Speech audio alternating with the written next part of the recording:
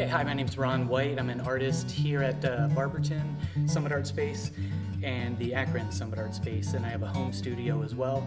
I'm a portrait bust carver, a mural drawer, an ice carver, a yoga teacher, an art teacher.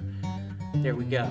I'm here in the Barberton Summit Art Space. I'm capable of doing these very large murals. Behind me you're seeing a mural that's supposed to be perceived in the round. So you'll see portions of it that seem bent while it's flat, but in the round it would appear to be in the correct perspective. The concept here is GMOs and our body's inability to digest or properly process those foods.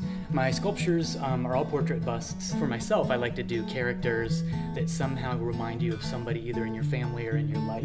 The person that can either never hear you or never listens to you. This one is, I went to a funeral and there was a man that just, I'm guessing, couldn't tolerate or didn't have the capacity to deal with death, and the whole time just had these jokes, constant jokes to the point of annoyance.